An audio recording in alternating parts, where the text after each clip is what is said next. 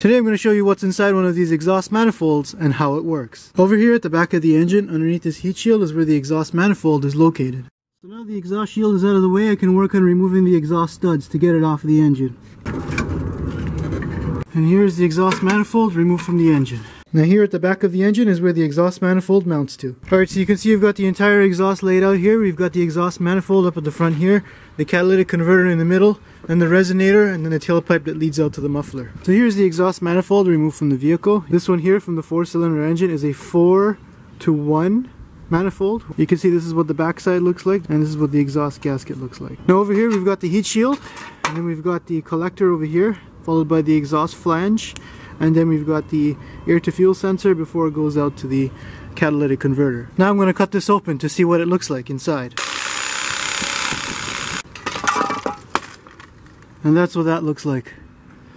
Oh, there's double walls. So inside the downpipe here, I was actually surprised because it is a double walled pipe. That's why it was so difficult to cut through. You can also see the air to fuel sensor inside of there, which tells the computer if it's burning too lean or too rich. Now you can see the double wall on the other end here. It runs from about here all the way up to the top here. And over here where the exhaust flange is, it's also double walled. Alright, let's do one more cut down over here. Alright, let's open that up there. And that is pretty cool. So if we take a closer look at the collector here, we've got the 4 individual pipes that join on each corner with this cross in the middle. If you look from the back here, you can see that cross. Now here we've got the exhaust manifold. You can see that the outside cylinders have a much longer pipe compared to the inside cylinders. OEM has specifically tuned it so it has optimal performance and sound for this engine. And the function of the exhaust manifold is to collect all of the exhaust from each of the cylinders.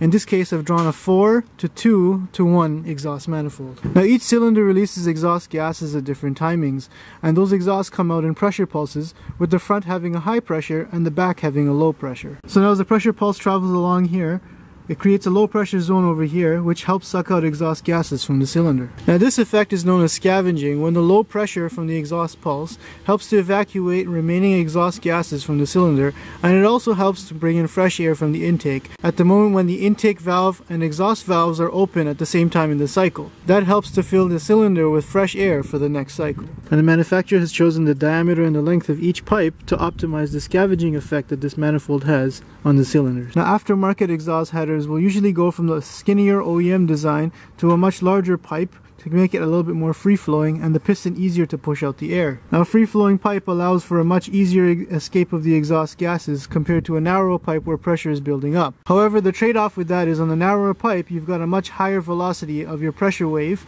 which increases the scavenging effect, allowing fresher air to come into your exhaust. On the other hand, with a larger pipe, your velocity decreases significantly, and so does the scavenging effect. Now when designing the exhaust header, we need to strike a balance between these two in order to have a sufficient scavenging effect, while at the same time not exerting too much force on the piston due to back pressure. And who would have thought there was so much engineering that goes behind a simple exhaust manifold?